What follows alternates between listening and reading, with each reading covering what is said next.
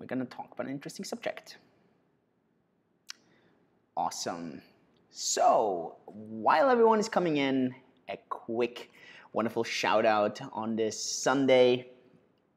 Give me a quick line where you're coming in from. Always interesting to hear. We have a very philosophical topic today, but it's more relevant than you might think on first glance, and that is, what's harder, to predict the future or to predict the past?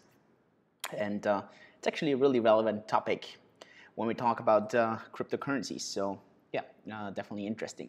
Awesome.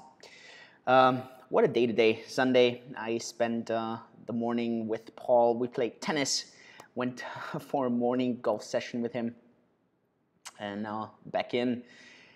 Sunday is always a bit of a chill day for me. I'm gonna research a little bit today, and gonna go for some ice cream with Bettina a bit later on.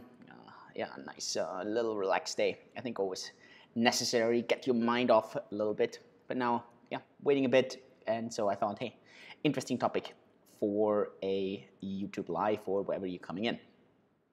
Awesome.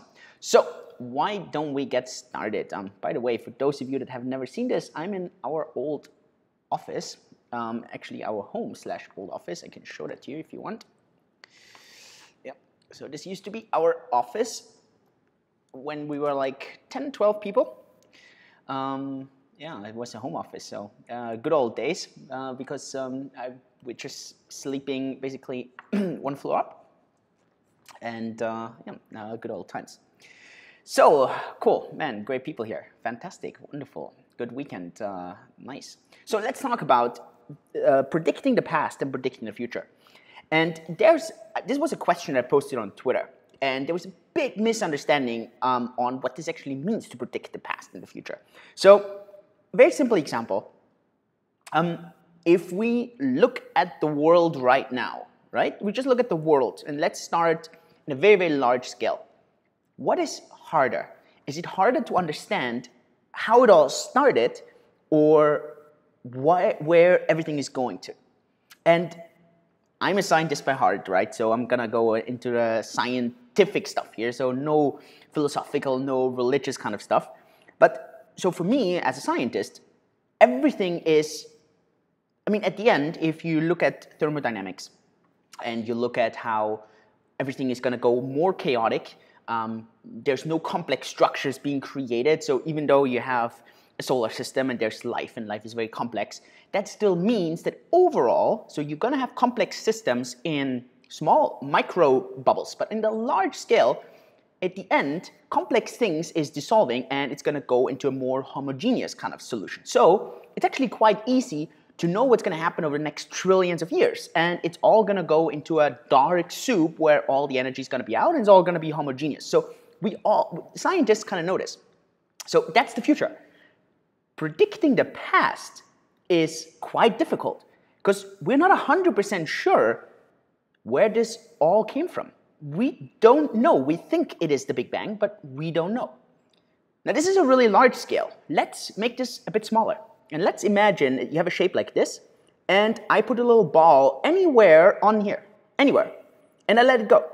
Where is it going to end up? That's a prediction for the future. Where is it going to end up?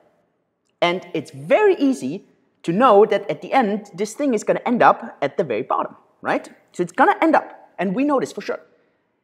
Now, if I ask you, this is the thing, where did it start? It's almost impossible to answer this question because you have an unlimited amount of possibilities where this thing started from. And the reason why this question is actually extremely relevant, and that's part of chaos theory, is cryptography. In cryptography, the most important theorem, if you want to call it, is that it's almost impossible to predict the past. Predicting the past doesn't mean that you know the past or there's research. It is you look at, this is the state right now, where did this come from and where is it going? Where is it going is the future, and the reason it's so relatively easy to predict the future on large scales. I'm not talking about what's going to be the weather, what's going to be the lottery. That is just as difficult. But on large scales, predicting the future, because you have certain laws in thermodynamics and in math that are one-way vectors, right? So they're one way. And in cryptography, it's exactly the same way. Cryptography, everything is set in a way that it's many times almost unidirectional. So it doesn't matter what kind of cryptography you're talking about. It could be some hashing algorithms. It could be elliptic curve cryptography that's used in pretty much all cryptocurrencies. It's really easy to predict the future out of these algorithms. So I have an input, and it's quite easy for a computer to predict what's going to come out of this algorithm at the end. And it's super, super simple to do this. But it's really, really, really, really difficult, close to impossible, to calculate backwards, to know what is the past. And there's many things in this case where it's actually really difficult to predict the past, and it's quite easy to predict the future in certain things. I understand, in many things, it's not the case.